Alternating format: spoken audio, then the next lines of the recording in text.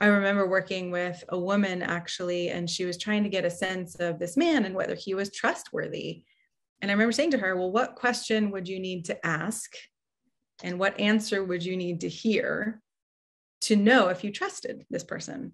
Right now, some of it comes down to, oh, it's not just the words that are spoken, it's do the words match the actions? And do I get a sense of sincerity in, that's that underlying the words, right? Does someone actually care? Or do they have lots of defensive and protective reactions, right? That tends to be less trustworthy than if someone is more of an open book and is able to be vulnerable and open.